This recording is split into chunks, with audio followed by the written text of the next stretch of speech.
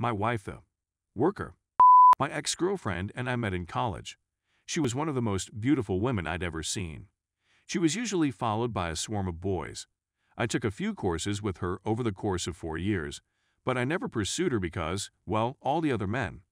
After class one day, she asked if I wanted to study with her, and the rest is history. So we tied the knot. We began our careers in the same field, but with separate businesses, an industry dominated by men. While she struggled, I had rapid success.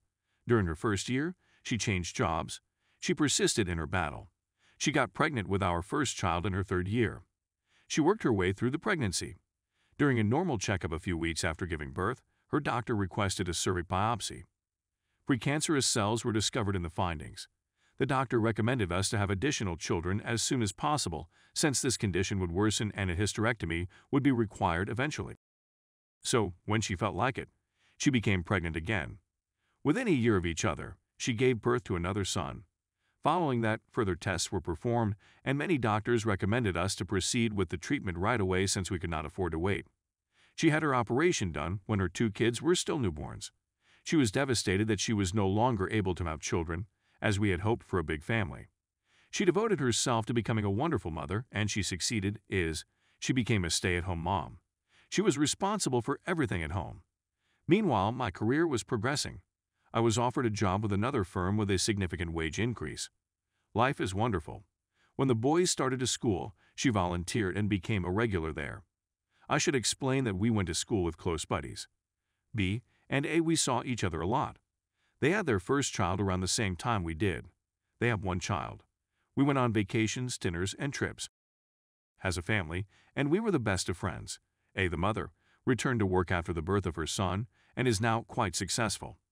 B had a decent employment, as well until about 2001, when it was discontinued. He struggled to find employment in his industry, since the economy was so bad at the time. As they did not want to relocate, it was decided that he would work as a sod while hunting for a job where we resided. The X and B did activities with children together. Even while the kids were all in school, they hung together. You can probably infer they had an affair now. I realize this narrative is lengthy, but it is not over. After almost a year of amazing in the morning, B asked X whether she and I had ever discussed A. We were still enjoying a terrific, if not slowing down, connection, so it was all fantasy chat. B wanted to invite a buddy into the bedroom with them. The X concurred. The day arrived, and this person, C, arrived at B's residence. He removed his suit while X and B warmed up. So they had their trio. Following that, the man informed them that he was used to having to pay for. So he left a few $100 and asked X if he could have a one-on-one with X. She said that she needed to think about it and that B would get back to him. C eventually suggested someone else, and a company was established. B was eventually reemployed and had to leave X alone. She dialed a different phone number. She leased a storage container and converted it into a closet/office. She spent the money on clothing that her clients had asked. She even purchased a vehicle since she didn't want her minivan to be seen at a hotel. The boys had to pay for a decent hotel room. She stored the automobile in a storage facility. Everything was paid for in cash. I'm not aware of her ever bringing money into our life. During the summer, though, we would send the children to various day camps. She said she cut our budget to pay for it. She only worked throughout the school day. She was frequently picking up the boys from school. B would pick them up and keep them till she arrived home on a few rare occasions. Our family life was never jeopardized. I confess that I was working a lot and climbing the corporate ladder. The weekends were reserved for our family. Because of my job schedule, I believed it was ideal to have on weekends. Most evenings, we'd snuggle on the sofa and watch TV. When everything is completed, the year 2016 arrives. We have 2 sons, one in college and the other a senior in high school. I get a phone call from BX has been admitted to the hospital. He was ambiguous, but he did say she was in a lot of pain. I hurry to the hospital, where my wife is up to a slew of machinery. They'd already cleaned her up and taken x-rays of her. She has a broken jaw, a broken nose, an orbital bone fracture, and a potential concussion. She will make it, but it will be a long journey. A police officer finished his work and departed. Of course, I'm curious about what occurred. Through her sobbing and pain medicines, she was screaming and speaking gibberish. A nurse advised me to let her relax. They were about to put her in a room. She gave me a bag containing her clothing. I peered inside and inquired if they were hers since she never wears heels and the outfit was on to me. According to the nurse, this is what they brought from the hotel room. As a result, they shoved me out of the room. I contacted my boys to inform them. Later that night, when the effects of the pills began to wear off, I was able to piece together part of the tale. She faded away once more. I had my youngest kid fill in for her, and I dialed B what made him call me. How did he know about it before I did? What exactly is going on? So B told me what my wife was up to, omitting the adultery in his role. I was heartbroken. We ultimately get her home after she had jaw surgery. The nose would be patient. She recovered at home. As she became stronger, I learned the whole tale. I phoned and informed her about the affair, as well as B's status as a pimp. B was thrown out. I informed her we were done as she stood up. I asked her to go. She relocated to B's house. I started the divorce process. I've been divorced for 5 years. I still have feelings for her. It's as if she'd passed away. The pain of bereavement is overwhelming. My sons are aware of what she did. I haven't heard from her since she departed. Update 1. I had a call from my eldest son, R, who is away for the holiday weekend. He received a phone call from a friend informing him that his brother, S, had been in a motorbike accident. He was riding beside him but did not see the crash since he was going ahead. I rushed to the hospital's emergency room. They were cleaning S and taking x-rays of him. I was advised to take a seat and wait for the doctor. I heard my name a few minutes later as I was laying back and closing my eyes. When I glance up, I see my ex standing in the doorway. She inquired about the latest news. I said that I was waiting. She inquired as to if she might sit with me. I motioned for her to take a seat next to me. I haven't seen her in 5 years since the divorce. I had no idea what to anticipate. I expected her to be deformed as a result of her beating. She wasn't all, despite the fact that her face wasn't as lovely as I remembered.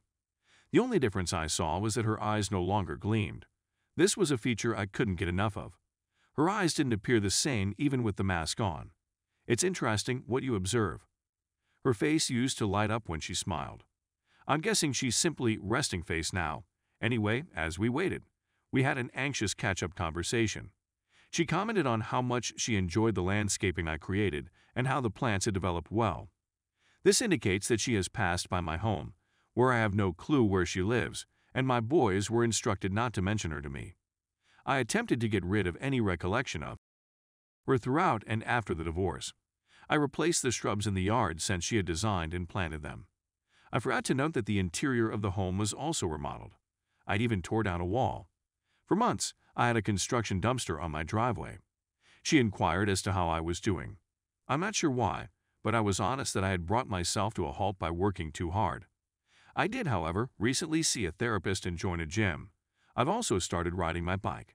She offered that she no longer. She simply left it at that. She remained with B for a few months.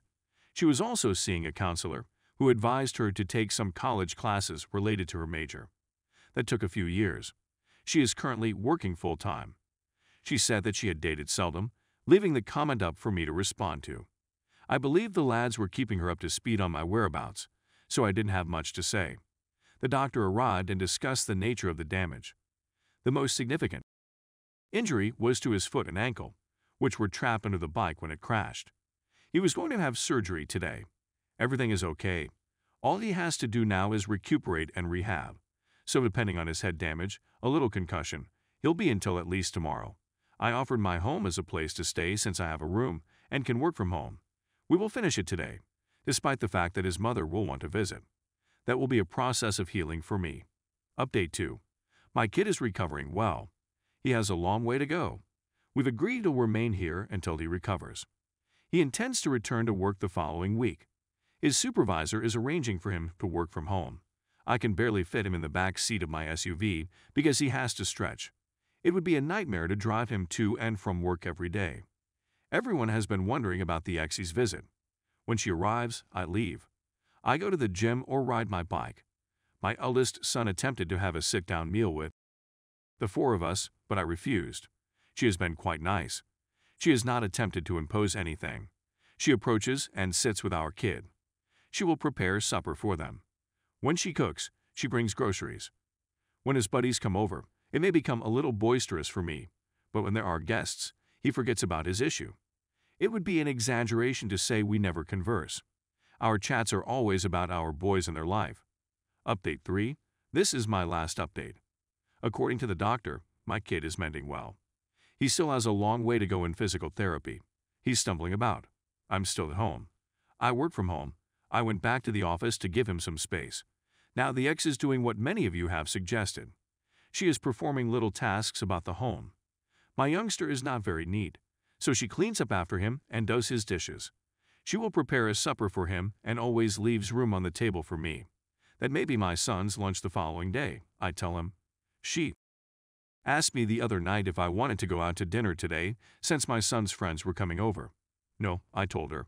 A bit later, she said that we should go out to eat simply to clear the air. I said, no once more. Finally, I stated because of your acts, we came to an end a long time ago.